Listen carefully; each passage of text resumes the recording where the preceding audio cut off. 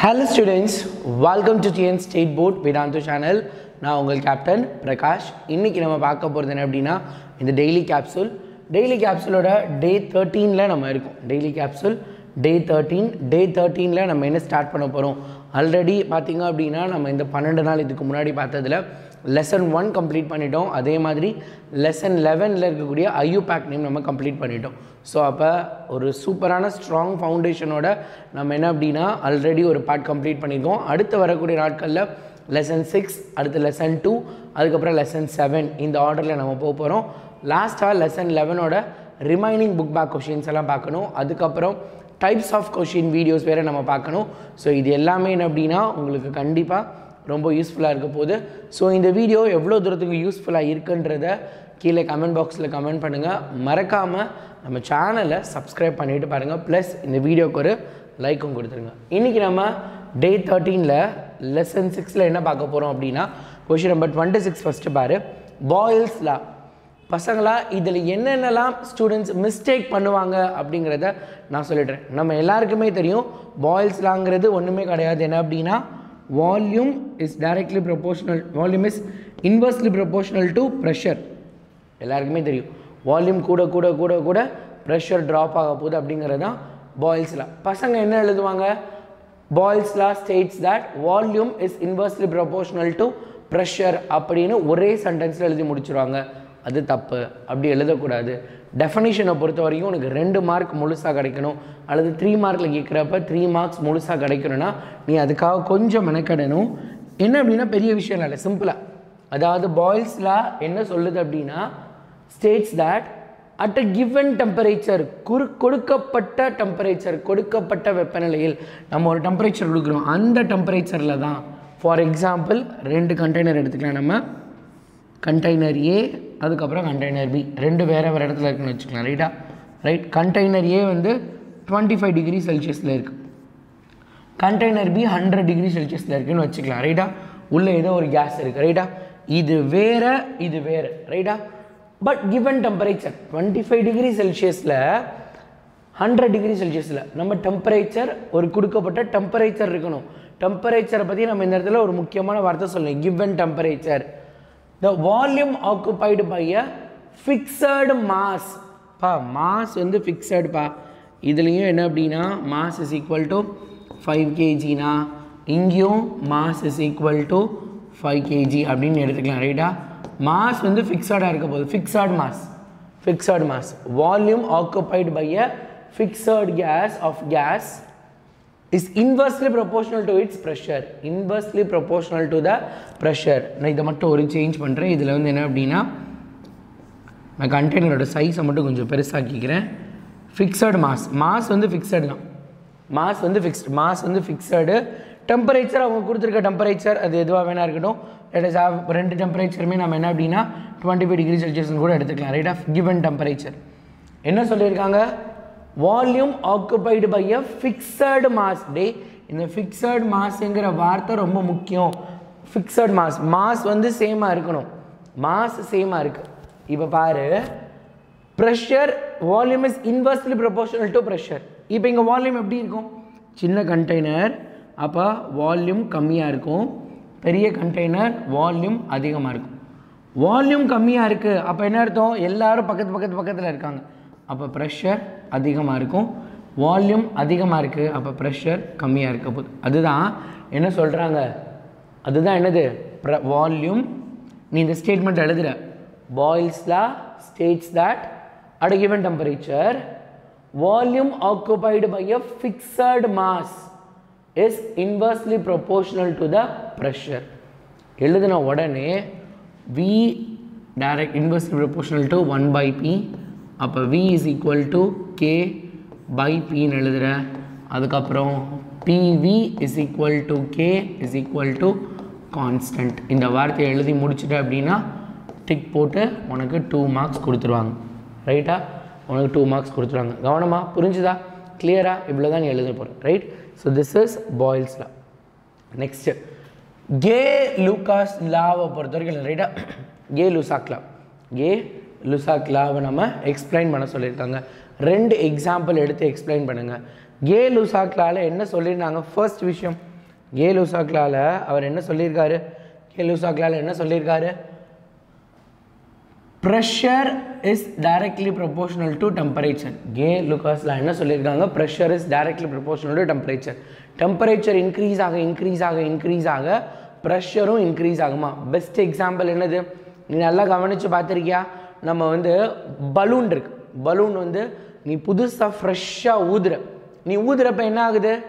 நம்மளோட காற்று நம்ம வாயிலிருந்தோ அல்லது மிஷின்லேருந்து வர்றப்ப அல்லது பம்ப்லேருந்து வர்றப்ப it will be little bit higher temperature, அதோட வெப்பநிலை அதிகமாக இருக்கும். அப்போ பலூன் நல்லா பெருசாக இருக்கும். நீ பலூனை நல்லா டைட் பண்ணியிருக்கா, ரைட்டா? இன்கேஸ் நீ சரியாக டைப் பண்ணலனா உடனே என்ன ஆயிருக்கணும்? அந்த காற்று ஃபுல்லாக வெளியே வந்திருக்கணுமா? பட் ஏர் வந்து உள்ளே ட்ராப் ஆனது வெளியே வர நல்லா டைட்டாக நாட் போட்டு வச்சுட்டு இந்த பலூனை நான் ஒரு 2 days 3 days அப்படியே விட்டுட்டேன்னா உள்ளே இருக்கக்கூடிய ஏரோட டெம்பரேச்சர் குறைஞ்சிக்கிட்டே இருக்குது. ஏரோட டெம்பரேச்சர் குறைய அதோட ப்ரெஷர் என்ன பண்ணுது? குறைய ஆரம்பிச்சிருது. ப்ரெஷர் குறைஞ்ச உடனே என்ன பண்ணுது? அதோட சைஸும் அப்படியே குறைய ஆரம்பிச்சிருது. ஸோ அப்போ 𝑬𝒙𝒑𝒂 என்ன சொல்கிறாங்க அப்படின்னா, அட் கான்ஸ்டன்ட் வால்யூம் வந்து கான்ஸ்டன்ட். நான் உள்ளே ஊதின காற்று மாறவே இல்லை, உள்ளே ஊதின காற்று அப்படியே தான் இருக்குது, அது எதுவுமே மாற்றலை, ரைட்டா? Pressure is directly proportional to temperature. இப்போ ஃபர்ஸ்ட் பாயிண்ட் என்ன பண்ணோம் அப்படின்னா, 𝑬𝒙𝒑𝒂 படி என்ன சொல்லியிருக்காங்க? Pressure is directly proportional to temperature. P is directly proportional to temperature at constant volume எழுது, ரைட்டா? அட் கான்ஸ்டன்ட் வால்யூம் எழுதிக்கும், ரைட்டா? எழுதியாச்சா? அட் கான்ஸ்டன்ட் வால்யூம், ரைட்டா? அடுத்து இப்போ ஃபர்ஸ்ட் எக்ஸாம்பிள் எழுத சொல்லியிருக்காங்க. ஃபர்ஸ்ட் எக்ஸாம்பிள் என்ன சொல்கிறாங்க அப்படின்னா, நீங்கள் வந்து ஒரு சம்மர் டே எடுத்துக்கலாம், ரைட்டா? ஹாட் சம்மர் டேயில் நம்ம வந்து கார் டயரை ஃபுல்லாக ஃபில் பண்ணுறோம், ரைட்டா? மேக்ஸிமம் எவ்வளோ ஃபில் பண்ண முடியுமோ அவ்வளோ ஃபில் பண்ணிட்டோம்.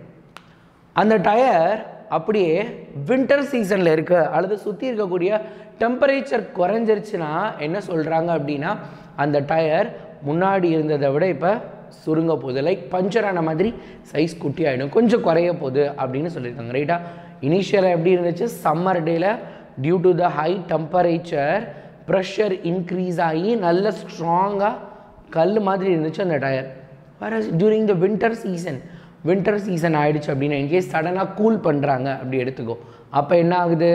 டயரில் இருக்கக்கூடிய டெம்பரேச்சர் குறையுது, டெம்பரேச்சர் குறைஞ்சா ப்ரெஷர் குறைய போகுது, அவ்வளோதான். இப்போ பாரு, அப்போ என்ன கொடுத்துருக்காங்கன்னு, you fill a car tyre completely, காரோட டயர் என்ன பண்ணு? Completely full of air on the hottest day of summer. The tyre cannot change it shape and வால்யூமும் ஷேப்பும் change ஆக போகிறது கிடையாது. பட் when winter comes, குளிர்காலம் வந்துச்சுன்னா the pressure inside the tire is reduced and the shape is also reduced. pressure என்ன பண்ணுது? கப்புன்னு குறையுது, அப்போ டயரோட ஷேப்பும் என்ன பண்ணுது? குறையுது. this confirms pressure and temperature are directly proportional, directly related, அவ்வளோதான். அதை இன்னொரு எக்ஸாம்பிளில் சொல்கிறாங்க. எக் இன் அ பாட்டில் எக்ஸ்பெரிமெண்ட். நீ நிறைய வீடியோஸ் பார்த்துருப்ப, ரைட்டா? நிறைய வீடியோஸ் நீ இதை பார்த்துருப்பேன். என்ன ஆகும் அப்படின்னா, இந்த எக் ஃபஸ்ட் என்ன அப்படின்னா, உள்ளே வந்து பாட்டிலுக்குள்ளே கொஞ்சம் காட்டன்ஸ் போட்டு அதை தீயை பொருத்தி வச்சிரு. காட்டன்ஸ் போட்டு தீ பொருத்தி வச்சுட்டேன்னா என்ன நடக்கும்? அந்த தீ எரியும். எவ்வளோ நேரம் எரியும்? இந்த பாட்டிலுக்குள்ளே எவ்வளோ ஆக்சிஜன் இருக்கோ அவ்வளோ. ஏன்னா உள்ளே காட்டன் போட்டு நான் தீயை பற்ற வச்ச உடனே மேலே எக்கை க்ளோஸ் பண்ணி வச்சுட்டேன், ரைட்டாக? எக்கை போட்டு நல்லா ஏர் டைட் பண்ணி வச்சுட்டேன். ஸோ வெளியே இருந்து எக்ஸஸ் ஆக்சிஜன் உள்ளே போகிறதில்ல, உள்ளே இருக்க ஆக்சிஜன் எவ்வளோ தூரத்துக்கு இருக்கோ அதை ஃபுல்லாக எடுத்து கன்சியூம் பண்ணி பேர்ன் ஆகுது. அப்போ பேர்ன் ஆகிறப்ப என்ன ஆக போகுது? டெம்பரேச்சர் ஆட்டோமேட்டிக்காக இன்க்ரீஸ் ஆக போகுது, கரெக்டாக? டெம்பரேச்சர் ஆட்டோமேட்டிக்காக இன்க்ரீஸ் ஆக போதா, ரைட்? டெம்பரேச்சர் ஆட்டோமேட்டிக்காக இன்க்ரீஸ் ஆக போகுது. டெம்பரேச்சர் ஆட்டோமேட்டிக்காக இன்க்ரீஸ் ஆகிடுச்சுன்னா என்ன ஆக போகுது? டெம்பரேச்சர் இன்க்ரீஸ் ஆன உடனே ஸோ என்ன அப்படின்னா, பால் அப்படியே இருக்கும். இந்த காட்டன் ஃபுல்லாக எரிஞ்சு முடித்த உடனே நேரம் ஆக ஆக டெம்பரேச்சர் ஆட்டோமேட்டிக்காக, தீ நின்றுச்சுல, தீ எரிஞ்சுக்கிட்டே இருந்தால் டெம்பரேச்சர் இருக்கும். அடுப்பு ஆஃப் பண்ணிட்டா என்ன ஆக போகுது? டெம்பரேச்சர் குறைஞ்சிருமா? அப்போ இட் ஸ்டார்ட்ஸ் கூல் டவுன். அப்போ இவ்வளோ நேரம் உள்ளுக்குள்ளே இருந்த ப்ரெஷர் இப்போ என்ன ஆக போகுது? சடனாக ட்ராப் ஆக போகுது. எப்படி ட்ராப் ஆகுது? டெம்பரேச்சர் கம்மியாகுது. டெம்பரேச்சர் கம்மி பண்ண சடனாக இது ட்ராப் ஆகுது. அப்போ இது ட்ராப் ஆகிறப்போ முட்டை என்ன பண்ண போகுது? ப்ளக்குன்னு உள்ளே விழுந்துட போகுது, சரியா? அப்போ this is also the example for the K லூசாக்கில் என்ன சொன்னாங்க? Pressure directly proportional temperature at constant volume. ரைட்டா? அவ்வளோ இதோட தியரி கீழே கொடுத்துருக்காங்க. ரைட்டா? Simple thing. முட்டையை ஷெல்லை ரிமூவ் பண்ணிட்டு போடணும். முட்டை ஓரோட வச்சிடக்கூடாது, அதை ஞாபகம் வச்சிடாது, அதை மறந்துடாது. மண்டை மேலே இருக்க கொண்டையை மறந்துடக்கூடாது. ஓகேவா? Right, super. நெக்ஸ்ட் என்ன அப்படின்னு பார்த்தேன்னா, ரைட்டா, நெக்ஸ்ட் என்னன்னு பாரு. Give the mathematical expression that relates gas volume and moles. Describe the words with mathematical expression. Simple. கேஸுக்கும் number of மோல்ஸ்க்கும், அதாவது வால்யூமுக்கும் நம்பர் ஆஃப் மோல்ஸ்க்கும் உள்ள ரிலேஷன்ஷிப் எழுதணும். வால்யூமும் நம்பர் ஆஃப் மோல்ஸ் என்னது? V is directly proportional to N. கரெக்டாக? V is directly proportional to N. V directly proportional to N. அப்போ V1 by N1 is equal to V2 by N2 is equal to K. ஏன்னா proportionality எடுத்துகிட்டு என்ன கீழே கொண்டு வந்தேன்னா இங்கேயும் K தான் இருக்கும். ஏன்னா இப்படி எழுதுவோம். V is equal to KN இருக்கு. அப்போ V by N is equal to K. அப்போ V1 by N1 நாலும் K தான், V2 by N2 நாலும் K தான். அதுதான் ஃபஸ்ட்டு எழுதணும். ரைட்டா? அடுத்து என்ன பண்ணுற? V1னா என்ன, N1னா என்ன, V2னா என்ன, N2னா என்னன்னு எழுத போகிறேன். V1 என்னது? Volume of the case. N1 என்னது? Number of moles of the case. அப்போ V2னா என்னது சார்? அதுவும் volume of the case. N2ங்கிறது number of moles of the case at different scenario அல்லது டிஃப்ரெண்ட் கண்டிஷன். வேறு கண்டிஷன், ஃபார் எக்ஸாம்பிள் டெம்பரேச்சர் கூட இருந்திருக்கலாம் அல்லது pressure மாதிரி இருந்திருக்கலாம், ஏதோ ஒன்று. ரைட்டா? ஸோ அப்போ case at different set of condition மட்டும் எழுதுனா போதும். அப்போ இதுலேருந்து எனக்கு என்ன தெரியுது? வால்யூம் இன்க்ரீஸ் ஆச்சுன்னா நம்பர் ஆஃப் மாலிகுல்ஸும் என்ன பண்ண போகுது? இன்க்ரீஸ் ஆக போகுது. நம்பர் ஆஃப் மோல்ஸும் இன்க்ரீஸ் ஆக போகுது. பிகாஸ் ரெண்டு பேரும் டைரக்ட்லி ப்ரொபோர்ஷனல். அவ்வளோதான், அதை மட்டும் எழுதுனா போதும். இதுதான் என்ன அப்படின்னா நம்ம இந்த கொஷினில் எழுத வேண்டிய கான்செப்ட். ரைட்டா? இந்த கான்செப்ட் தான் மேத்தமெட்டிக்கல் எக்ஸ்பிரஷனில் எக்ஸ்பிளைன் பண்ணிடுச்சு. ஐடியல் கேஸ்னால் என்ன அப்படிங்கிறது. ரைட்டா? ஐடியல் கேஸ்னால் என்ன அப்படின்னு. ஸோ ஐடியல் கேஸ் அப்படிங்கிறது என்ன? யாரெல்லாம் நம்ம ஐடியல் கேஸ்ன்னு சொல்லலாம்? உன் மைண்டில் இந்த கொஷின் வந்த உடனே நீ நல்லா ஞாபகம் வச்சுக்கோ. PV is equal to nRT ஞாபகம் வச்சுக்கோ. ரைட்டா? PV is equal to nRT. The gas which obeys gas equation அல்லது gas law or ideal gas. அல்லது ideal gas is a gas which obeys gas equation. gas equation ஒரு gas obey பண்ணுதுன்னா அதுதான் ideal gas. அப்போ gas equation என்னது? PV is equal to nRT. ரைட்டா? அடுத்து ரெண்டாவது point. The gas which does not obey the gas equation are called real gas. அப்போ PV is equal to nRT இந்த ரூலை ஒபே பண்ணாமல் யாராவது ஒருத்தவங்க இருக்காங்கன்னா அவங்க தான் யார்? Real case. ரெண்டு பாயிண்ட் எழுதியாச்சு. மூணாவது பாயிண்ட் என்ன அப்படின்னா, we have a term called Z. Zங்கிறது என்ன அப்படின்னா கரெக்ஷன் ஃபேக்டர்னு கொடுத்துருப்பாங்க. ரைட்டா? என்ன கொடுத்துருக்காங்க? Compression factor. ரைட்டா?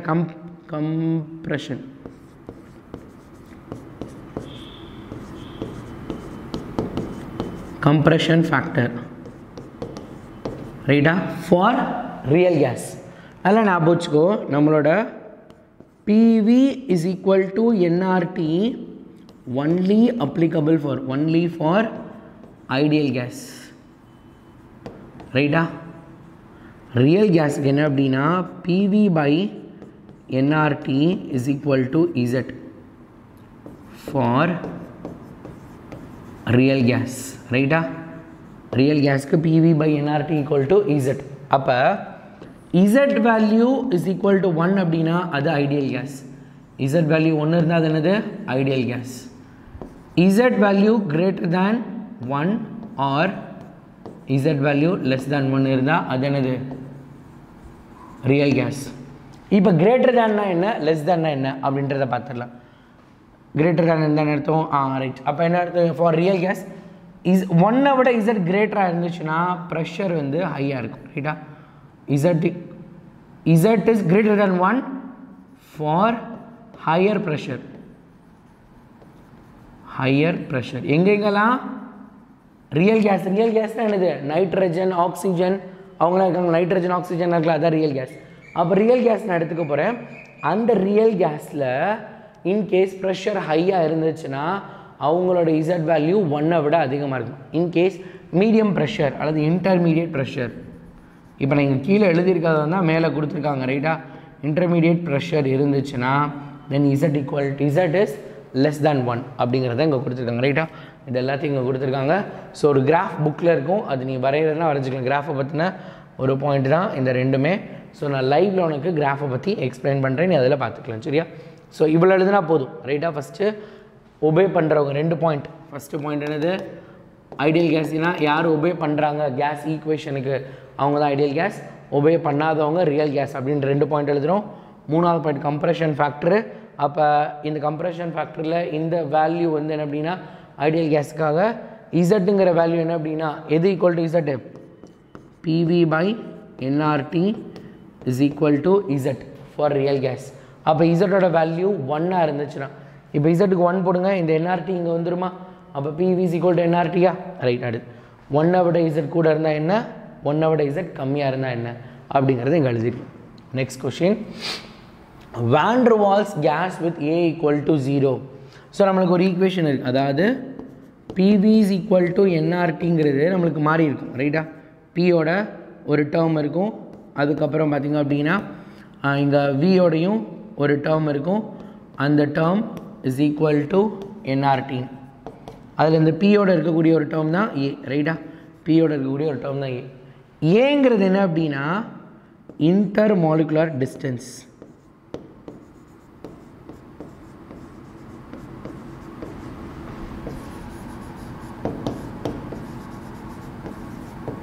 ஏங்கிறது என்னது, இன்டர் மாலிகுலர் டிஸ்டன்ஸ். அப்போ இன்டர் மாலிகுலர் டிஸ்டன்ஸ் அப்படின்னா ஏங்கிறது என்னது, இன்டர் மாலிகுலர் டிஸ்டன்ஸு.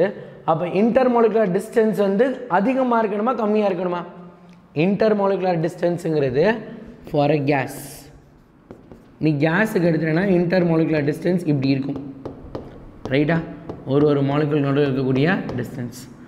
லிக்விட் எடுத்துக்கிட்டோம் அப்படின்னா லிக்விடில் கொஞ்சம் மேலே இருந்ததை விட பக்கத்தில் இருக்க போகுது ரைட்டா, மேலே இருந்தவங்கள விட பக்கத்தில் இருக்க போகிறோம். சாலிட்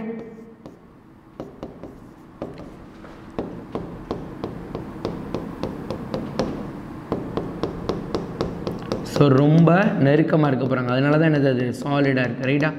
ஸோ ரொம்ப பக்கத்தில் இருக்க போகுது. அப்போ இதை இதுவாக மாற்றணும்னா இந்த இன்டர் மாலிகுலர் டிஸ்டன்ஸை நான் என்ன பண்ணணும், கம்மி பண்ணணும். இவங்களுக்கு நடுவில் இருக்கக்கூடிய டிஸ்டன்ஸை நான் கம்மி பண்ணணும். அப்போ இந்த டிஸ்டன்ஸை நான் கம்மி பண்ண போகிறேன். டிஸ்டன்ஸை கம்மி பண்ணால் என்னவோ மாறிடும், லிக்விடாக மாறிடும். அப்போ இந்த டிஸ்டன்ஸை தான் நான் என்ன சொல்கிறேன், ஏன்னு சொல்கிறேன். ஏங்கிறது 0னா நடுவில் டிஸ்டன்ஸே இல்லை, எல்லாரும் தள்ளி போகிறாங்க, டிஸ்டன்ஸ் வந்து கொஞ்சமாவது இருக்கணும், இல்லை டிஸ்டன்ஸே கிடையாது, டிஸ்டன்ஸ் வந்து இல்லவே இல்லைன்னு நான் சொல்கிறேன். அப்போ டிஸ்டன்ஸ் இல்லவே இல்லை அப்படின்னா நீங்கள் அவங்கள என்ன பண்ண முடியாது, லிக்விடாக மாற்ற முடியாது. if A equal to 0 there is a very less interaction. அவங்களுக்கு நடுவில் இருக்கக்கூடிய இன்டராக்ஷன் என்ன, இவங்க 2 பேரும் நடுவில் இருக்கக்கூடிய அட்ராக்டிவ் ஃபோர்ஸ் இன்ட்ராக்ஷன் எப்படி இருக்குது, molecules of the case. A is a measure of strength of van der Waals force. van der Waals ஃபோர்ஸுங்கிறது ஒரு வீக் ஃபோர்ஸ். என்ன அப்படின்னா பக்கத்தில் இருக்கவங்கள ஒன்றா சேர்த்துக்கக்கூடிய ஒரு week force. Attraction between the molecules of the case. அப்போ A equal to 0. அப்போ இந்த 2 மாலிகுலுக்கு நடுவில் அட்ராக்டிவ் ஃபோர்ஸே இல்லை. அட்ராக்டிவ் ஃபோர்ஸே இல்லை அப்படின்னா அவங்க எப்படி பக்கத்தில் வருவாங்க, அட்ராக்டிவ் ஃபோர்ஸ் இருந்தால் இப்படி பக்கத்தில் வருவாங்க. அப்போ தான் ஒரு கேஸை நம்மளால் லிக்விடாக மாற்ற முடியும். கரெக்டாக கிளியரா? So that's it. This is for up to the question 30 ரைட்டா. ஸோ 26, 27, 28, 29, 30 5 கொஷின் படிச்சிருக்கோம். 6th லெசனில் இருக்க ஒரு கொஷினும் ப்ராக்டிக்கல் அப்ளிகேஷன்ஸ் ஓரியன்டாக இருக்கக்கூடிய கொஷின்ஸ். ஸோ நீ 6th லெசனில் இருக்கக்கூடிய கொஷின்ஸ் படிக்கணும்னா ரொம்ப கவனமாக கான்செப்டோடு தான் படிக்கணும். நீ மனப்பாடம் பண்ணனா நீ மாட்டிக்குவ. மனப்பாடம் பண்ணாத 6th சாப்டரை நீ கண்டிப்பாக ஆன்சர் பண்ண முடியாது. 6th சாப்டர் புக் பேக்கை பொறுத்த வரைக்கும் you have to study by understanding. எவ்வளோ தூரத்துக்கு உனக்கு அண்டர்ஸ்டாண்டிங் இருக்கோ அவ்வளோ தூரத்துக்கு உனக்கு 6th சாப்டரில் உனக்கு மார்க் கிடைக்க போகுது. சரியா? So if you can't then who can. உங்களால் முடியாட்டி யாரால முடியும்? டடா, பபாய், see you.